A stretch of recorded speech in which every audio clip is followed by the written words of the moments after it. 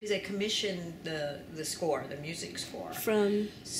from Rubin Kodheli, Okay. cellist. So it's for 4 cellos and percussion and different. It's a small group. I think it's cellos, percussion, and he might want to add something else in there. So I listened to a lot of his music and told him what direction I liked of past compositions that he's done and directions that he moved it, so I knew sort of his range. And then I sent him my work to look at, so he could get a sense of my range and what interested me.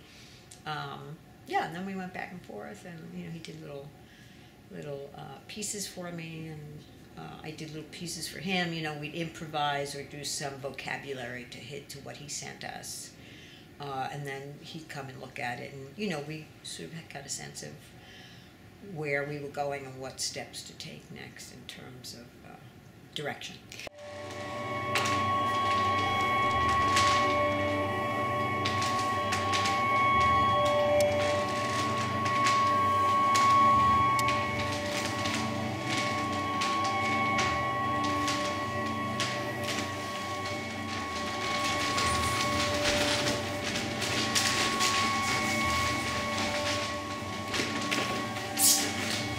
There wasn't an idea first about the piece? There was, but ideas always, ideas are a good starting point, but you can't let a good idea kind of stop a momentum that's created in the studio or between artists in a collaboration.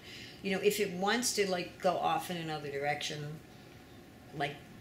I say, let it, keep that energy alive. Right. Don't try and sort of define something even before it's formed, So an idea is a good starting point, but I very often start with a good idea, and then it's nothing to do with the good idea because I like what's in front of me much more, and that starts to the piece starts to take on its own life and dictate what it should be.